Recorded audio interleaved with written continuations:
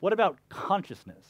What about my thinking? Surely you don't believe that that's just a bunch of atoms obeying the core theory of physics. So yes, I do.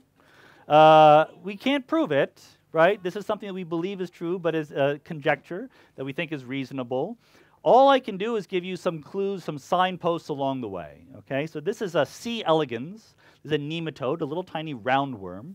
And you and I have 85 or 86 billion neurons in our brain. We're complicated.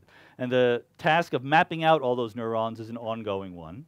C. elegans has 302 neurons. We've mapped them all out. We know how they're talking to each other. We don't know what they do. We don't know neuron by neuron what their function is. But a paper came out just very recently that said that we think we have a good idea what one of these neurons is doing.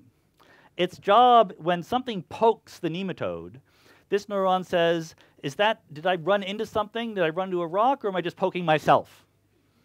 It's distinguishing between endogenous and exogenous impulses, which is to say, it's telling the difference between itself and the outside world.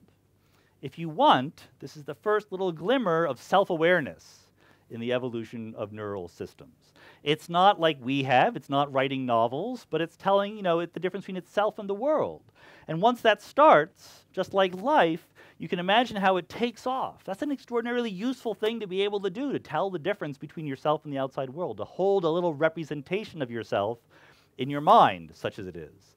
Here's another step along the way. Again, maybe, this is much more speculative than physics stuff, but this is Tiktaalik.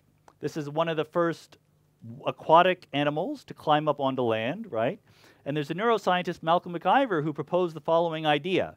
If you're a fish swimming through the water, you only see a few meters ahead of you, right? The attenuation length of light in water is just a few meters. And you're swimming at a few meters per second.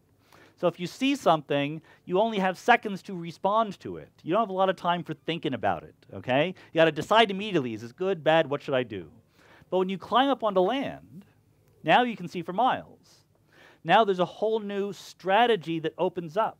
I can see something and I can think about different possible alternative responses to seeing it. It is evolutionarily favored, in other words, to develop a faculty of imagination once you climb up onto land. And indeed, this is a theory that makes predictions. McIver made predictions for the evolution of the eyeballs, that the eyeballs would move up before the fish completely climbed up onto land, and indeed this is seen in the fossil record. Don't know if it's true, don't know if it's the right way of thinking about things, but again, consciousness, thinking is something extraordinarily complicated.